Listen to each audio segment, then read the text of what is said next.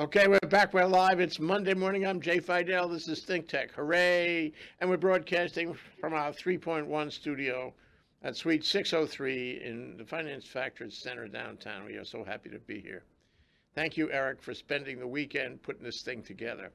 Okay, anyway, today we have a show on architecture. We're calling it ThinkTech Tech Talks, are we? And that means we're going to make that community matters. Community matters. We're going to talk about architecture. We're going to talk about a new arrival who is joining the faculty at the School of Architecture on University Avenue at UH Manoa. His name is Kevin Nute. Hi, Kevin. Hi, Jay. I'm honored to be your first guest. I hope we set a new low level to live down to here. I warn you in advance, Kevin has a very sharp sense of humor, which is a good thing. We want that in all our architects. It is an acquired taste, Jay, that a lot of people never acquire. So I warn you now. So tell me, what is it? Why did you, this is my first question for you, Kevin. Why? Why did you come here to the land of aloha, ostensible aloha? It is a long, that is a long story. And I wish you told me that before. But to cut a long story short, I suppose, Jay, I've been wanting to come here probably for the last 20 years. My research relates Japan and its traditional architecture with contemporary non-Japanese societies. So I wrote a book about Frank Lloyd Wright in Japan, for example, longer ago than I care to mention. But so even though I'm not from this part of the world, I've been looking at sort of trans-Pacific relationships for most of my professional career. So this was an obvious place. It was the closest that I could get to being in Japan without actually having to speak Japanese. I spent a lot of time in Japan. I taught there, did a lot of my research in Tokyo. Then I spent the best part of 20 years at the University of Oregon, which I thought was the closest I was ever going to get to Japan. And then opened up here at Manoa. So here I am, but this is the place that I've been trying to get to for a very long time. So. Well, congratulations on that, Kevin. Thank you. Was a worthy, it was something out of the Bible, you know, you wait X number of years and finally it happens. Good for you. So, you know, Frank Lloyd Wright had a presence in Japan, in Tokyo. As a matter of fact, my wife and I, on our last trip, we stayed at the Frank Lloyd Wright Hotel there in downtown Tokyo. I guess it was near the Ginza, I guess. Can you talk about that hotel? Well, the hotel that you would have stayed at, if this was in the last 40 years, Jay, it's in the same location as Wright's old Imperial Hotel, but the Imperial itself, the Frank Lloyd Wright building, sadly was demolished in 1968. So there is a small exhibit in the lobby, but Wright's hotel was a much more modest 3-story affair. If you want to see the original lobby, though, it is preserved in the Meiji Mura Museum over near Nagoya. So yeah, that hotel, it was on such expensive land that in the end, and it was decaying, that they had to demolish it, unfortunately. Not too bad. But Frank Lloyd Wright had a presence, I guess, in Japan. Can you talk about that? Yeah, right. He, for most of his early career, was under the influence of Louis Sullivan, the famous architect who helped to develop the high-rise office building in Chicago. And they were of the same opinion that America ought, at the end of the 19th century, to stop copying the old world architecturally and look to develop its own unique architecture. So Wright rejected, Daniel Burnham was the big wheel in architectural circles at the time. And he apparently, according to Wright, offered him a free, all expenses paid trip around Europe. And Wright, in his autobiography at least, said that he rejected that. He said it was already too late. But his first passport took him to Japan, which was extremely unusual in 1905. So the irony is that in developing this new, quotes, American aesthetic, not entirely, but a significant portion of that actually came from another remote source from the opposite direction, Japan. Both building forms, not superficially, but also, and more importantly, a sort of philosophical attitude to the use of materials, rather than direct copying of traditional Japanese built forms. With all of that, with your training in architecture in the UK and your experience in Asia, not only Japan but Hong Kong, wasn't it?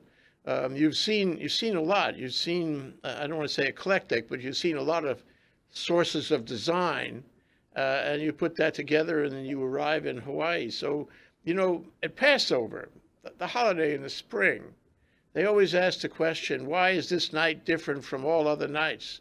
So, Kevin, I ask you your question. Why is this architect different from all other architects? What is the special sauce about you, Kevin? Well, first of all, I wouldn't call myself an architect because I'm not licensed. I had a choice to be licensed or to go off and do research, and it took me a nanosecond to decide that I could make a bigger contribution through research and teaching than in practice. I would have been the world's worst practitioner probably. So we like to have very classy guests on our show, Kevin. So, well, knowing your limits, I think, is a gift, you know. There are so many better people at practice out there than me, who have the patience to deal with clients and all the other myriad of things. And I feel that my contribution, if I'm going to make one to architecture, is in research and teaching, which is what I've been doing.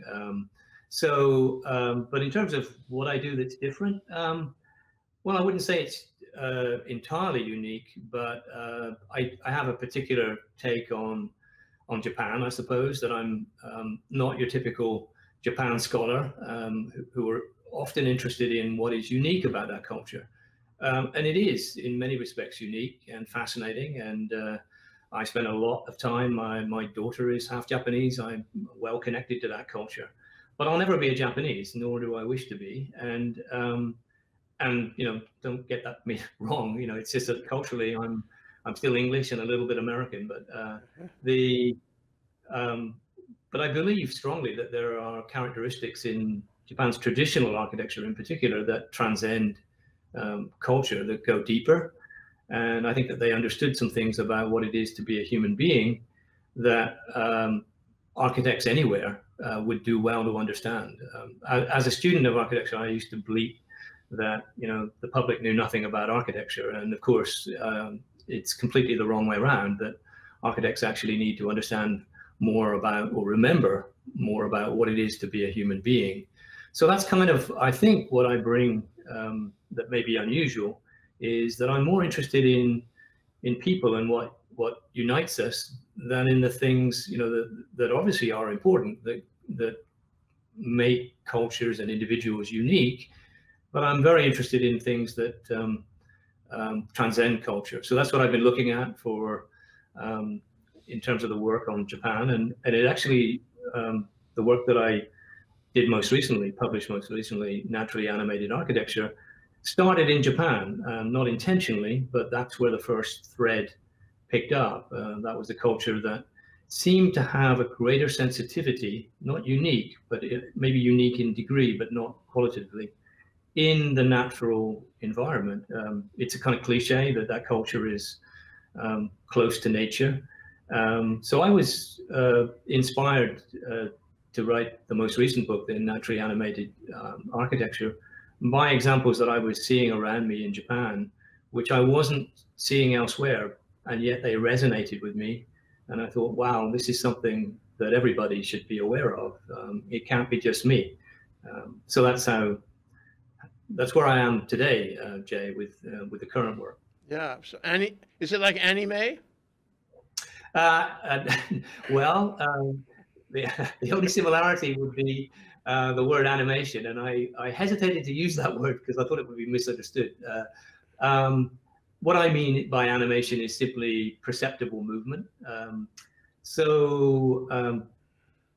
Our distant ancestors would have spent the vast majority of their lives outdoors in a constantly changing natural environment. And as a result, they evolved to become dependent on contact with nature, and particularly perceptible change to keep them alert. And this is sort of a survival instinct.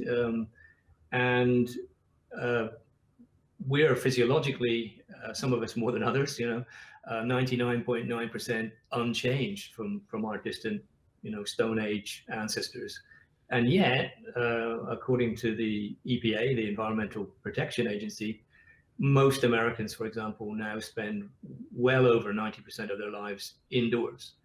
And most indoor environments lack two critical characteristics that we require for long-term well-being: contact with nature and perceptible change. And if you look around you, in most of the indoor environments that I use on a daily basis, then there's no nature and there's no natural change. Any change is going to be artificial. So that's what I've been looking at in Naturally Animated, is to say, well, there's this problem, a lack of contact with nature. There's been plenty of research showing that we need that. This is why we take hikes at the weekend. This is why we bring plants into our apartments, and cats and fish and all those things. This is a form of self-medication.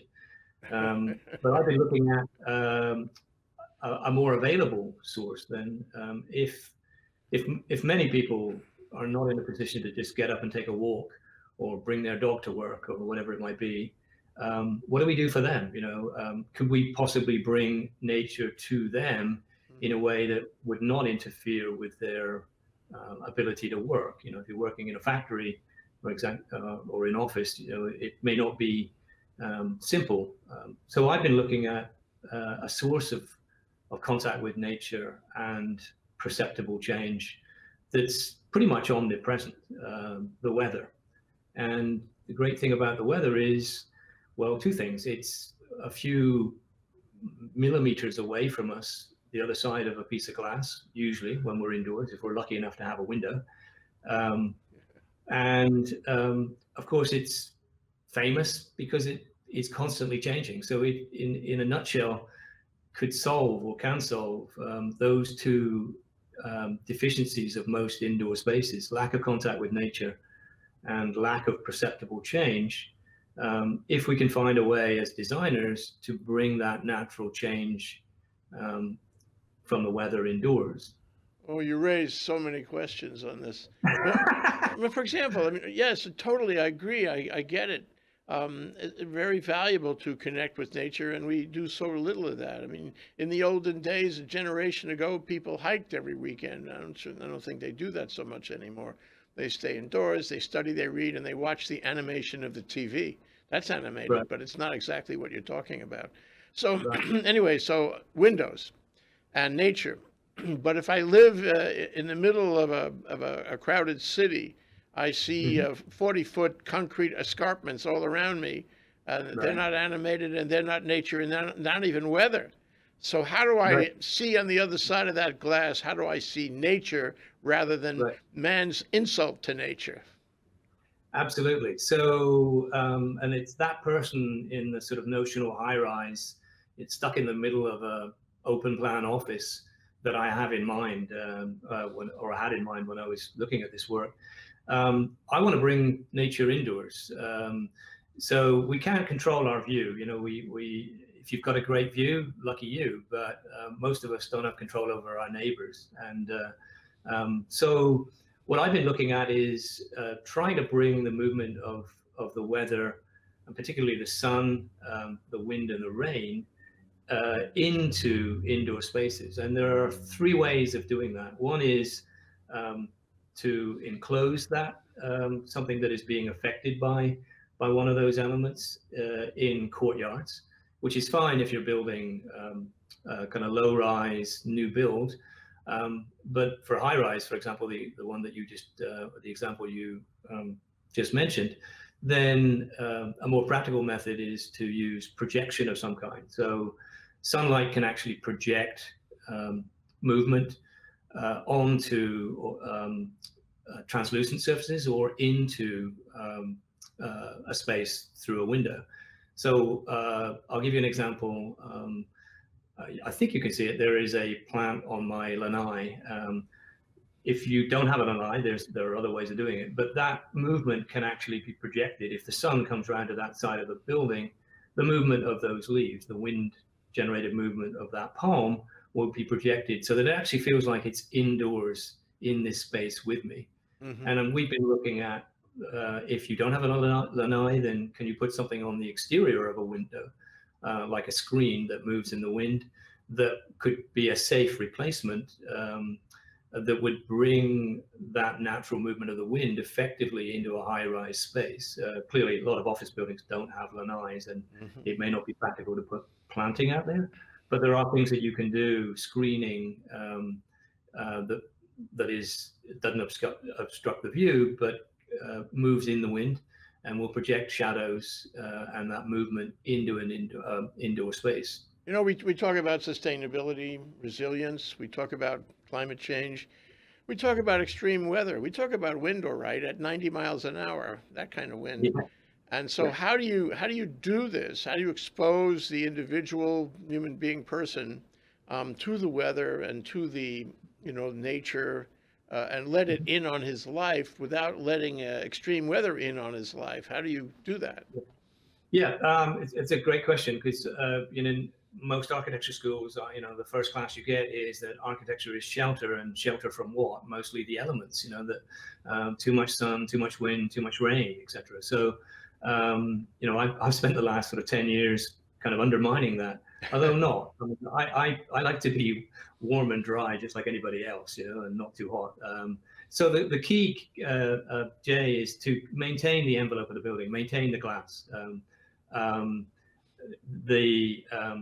That envelope, in an extreme wind condition, for example, can stay closed. Now, there are situations where you might want to open that up, but you're not going to be naturally ventilating your apartment in a hurricane, So, but the key thing for me is that not to interfere with the envelope of the building, to use remote projection.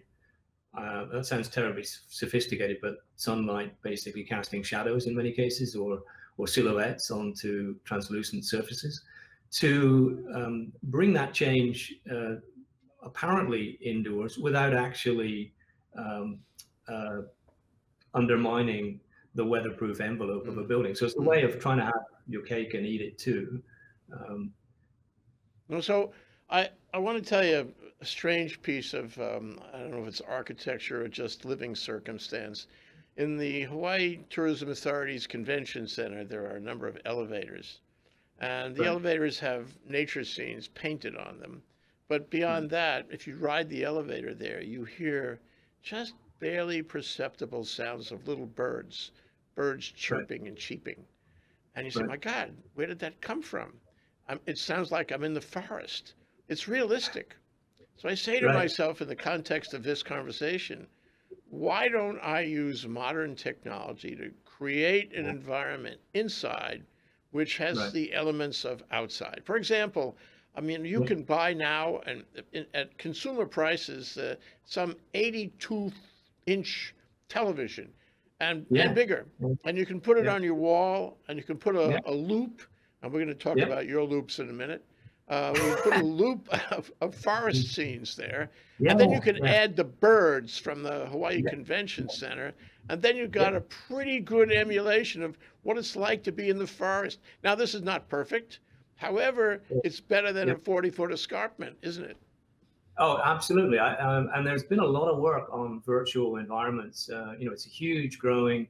NASA, for example, has been promoting a lot of this because, if it's true that we physiologically and psychologically need contact with nature and change, what do you do on a trip to Mars, for example? Unless you're going to, how are people going to not go crazy in that kind of sensorily deprived environment? There's a reason why sensory deprivation is a form of torture, because it is. Yes. So what I'm arguing is that our buildings, or most of our indoor spaces, unintentionally subject us to a low-level form of sensory deprivation, which is pretty appalling if you think about it. Nobody intended that, but it is a fact. So to come back to your question about, well, why don't we all do all of this virtually? you can, and we actually tested it with an artificial digital tree, and we have that digital tree set up, projected onto an interior wall, and in one instance it was being animated by real wind from a sensor outside the building, and in another case it was being animated, the leaves were being moved according to a mathematical algorithm. And I was absolutely sure that our subjects would be able to tell the difference, that there'd be some magical thing that they would be able to sniff out the natural from the artificial. I was shocked that they were completely unable to differentiate, and this was not very sophisticated software. So with the latest stuff, you know, it's perfectly possible to fool the brain into thinking that it is natural. Here's the kicker, however. When we told them an untruth, we said that the natural one was artificial. First of all, we showed them both and we asked them to assess them. No statistically significant difference in their evaluations. But then when we falsely told them that the natural one was created by an algorithm, their assessments dropped, went right through the floor. And then when we told them falsely that the artificial one was natural, their evaluations went up significantly. So in other words, the mere perception that something is natural or artificial affects its impact on us psychologically. Yeah. So I had an accountant one time, and I asked him what he practiced, and he said he practiced psychiatric accounting. I said, what? He says, well, you know, there's a lot to do between psychology and accounting. Yeah. And I'm wondering, my next question, Kevin, was going to be, what are you teaching? And yep. The answer might be in part, you know, psychiatric architecture. Well, probably. I prefer to call it experiential. You know, I teach what I'm asked to teach. I teach a lot of history theory, but I also teach design, and even in the courses that on theory. Human experience is a big deal. Every building, I like to say, ends with somebody walking through a building and experiencing it. So why wouldn't you begin designing it that way? Why would you begin with a plan when nobody ever experiences a building that way? You know, they experience it from their body, moving through space, you know. So I encourage students to, and it's not easy, to try to envisage how it's going to be, how they want it to be. Now, they're never going to perfectly get that, but a lot of buildings never go through that stage. And then it's no surprise when they're not great experiences because they were never envisaged as an experience to start with. So, yeah, if you want to call it psychological, but I call it experiential. For sure. You know, it's societal too. You know, what turned me on to the notion of public spaces was a talk on C-SPAN by a guy named Michael Kimmelman, who is the architectural critic for the New York Times. And he gave a talk at Yale explaining, and I hadn't understood this before, is that the health, the nature, the characteristics of a society in general depend in large part on public spaces, because it's an interaction, just as an interaction with government, it's an interaction with, you know, the physical aspect of the community. Where does that fit into your special sauce? Well, I'm dealing with indoor spaces mostly, although they can be public. You know, large buildings have, you know, you talked about the convention center. I'm literally to my right, a couple of 100 yards away from the convention center. I was going to joke that the birdsong you could hear, those are the same Java finches that bother me on my lawn. They're real. Of course. Seriously, they're in my apartment. I mean, if I had the windows open, they'd be in the backdrop to this shot, honestly. So there are public spaces inside buildings. So I feel that outdoor spaces, by and large, can take care of themselves in the narrow confines of what I've been talking about, natural change, etc. The weather is going to make itself felt in those places, whether we want it to or not. So I don't feel that they're, in terms of sensory deprivation, they can be improved. Obviously, you often have, you know, fountains and other elements in those spaces, and there are certainly ways that you can make them more engaging. But the place that I feel that we are seriously deprived is those indoor spaces. So if I haven't actually got into the convention center yet, but I'm told that it is cavernous, absolutely enormous. And I'm curious about whether its indoor spaces, really do activate, its nature in there. Because going back to your first question, why am I here? I felt, well, I got confirmation in the first couple of days. I saw like 5 rainbows, and I thought, wow, this is a place where it rains, is sunny, and windy within, 2 minutes. It can change from one to the other, or 1 block. So this place, this environment is an incredible environment for the sort of thing that I'm talking about. Yeah, it's perfect, perfect connection. Now we only have a few minutes left, Kevin, and I do want to show one last video we haven't shown. Can you talk about what that is, and then we'll show it? Yeah, so this is a sort of compilation, a little abstract from the book Naturally Animated Architecture, which came out in 2018. It's both an ebook and a printed book. The key thing is that it is it contains embedded video.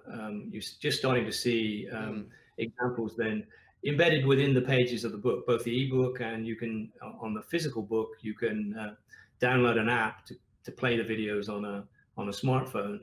And this was kind of pretty new a couple of years ago, the combination of embedded video in the page of a book. Yeah. And these give you some examples of the kind of thing then where the envelope of the building is being maintained. But look at the example we're showing now. These are caustics. You'd see them on the underside of underside of bridges and boats most often.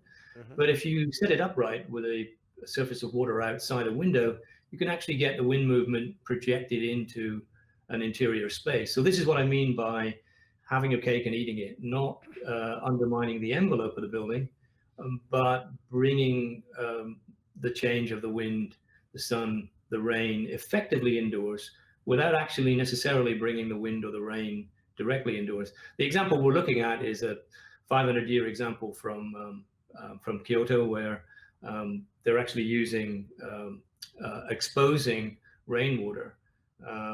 And one of the things we've not mentioned, Jay, that I should, is that sunlight, wind, and rain are the 3 prime suspects in passive environmental control for buildings, indoor passive environmental control. It's a way of saving energy and saving the planet.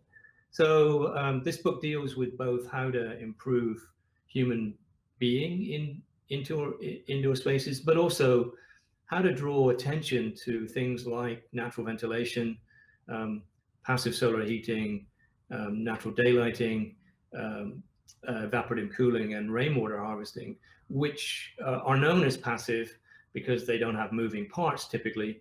And that's one of the reasons that they don't get much public attention, that a lot of these LEED buildings, LEED is one of the sustainable kind of hallmarks. You'll see it sometimes if you look, you'll see a plaque inside a building, but that's the only evidence that you see. And most members of the public, why would they know? The building really doesn't speak. It doesn't say what it's doing. And I feel very strongly that everybody uses buildings, everybody works in a building typically, or interacts, and yet they are being woefully underused as teachers. Things that could actually speak for themselves, start a conversation. Somebody says, what is that strange effect? What's that about? It's neat. But that could be the beginning, I hope, of a serious conversation about, well, that's actually saving energy, because it means that there's more daylight in here. We don't have to turn the lights on. That means we're actually saving the planet.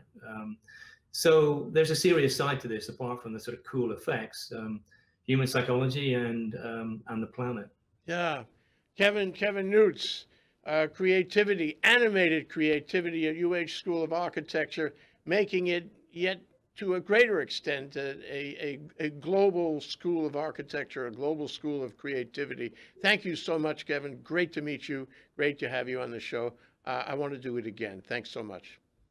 Thank you, Jay. Thanks for having me. Goodbye. Aloha.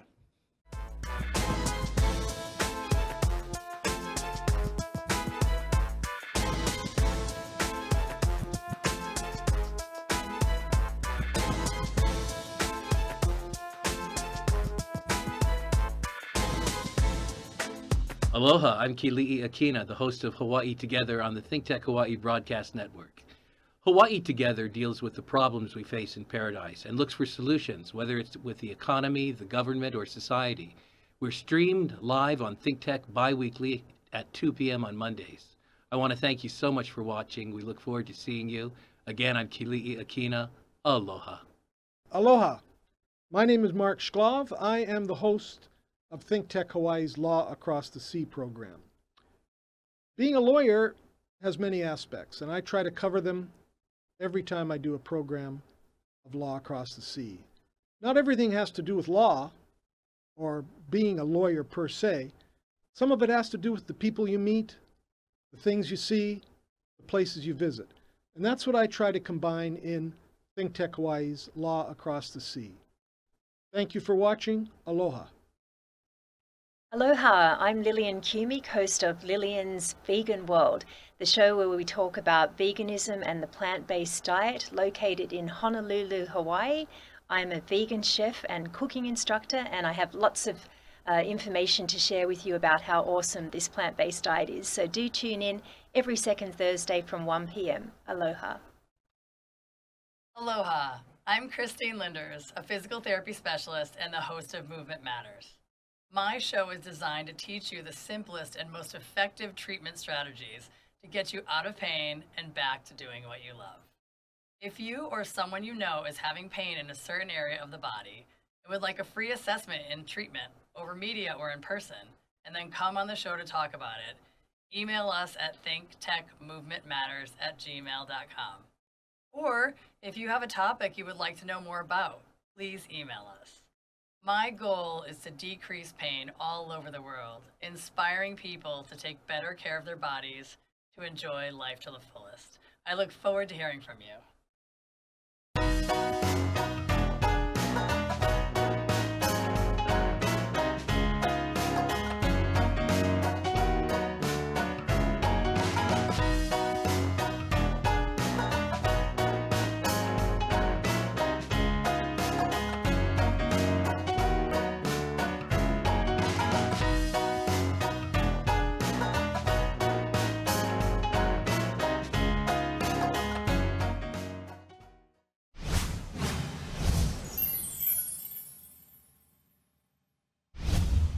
I'm Jay Fidell of ThinkTech.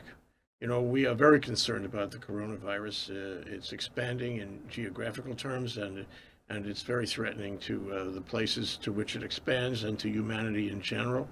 It is traveling around the world. We're doing a number of shows on it. We think it's that important. From one end to the other, we're talking to people in various countries and various disciplines, including, of course, medical disciplines and infectious diseases disciplines. Because we want the public to understand, not panic, but understand what's going on and what will go on. This is a dynamic event, and it's going to change. It's going to change this spring, and it's going to change after that, too.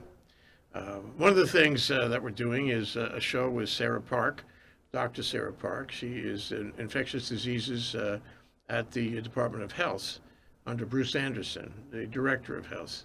And she's going to come on the show on Friday, and she's going to talk about what it means for the state of Hawaii, how far we've gone with it, how many infections we might have or will have, and we're going to learn a lot. We'll learn a lot in the future with other shows, too.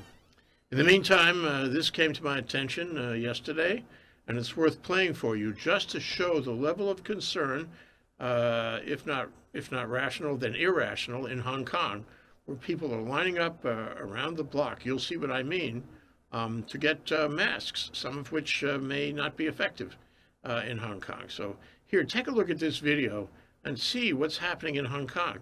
And the same kind of thing is happening in other places in Asia. Okay, take a look.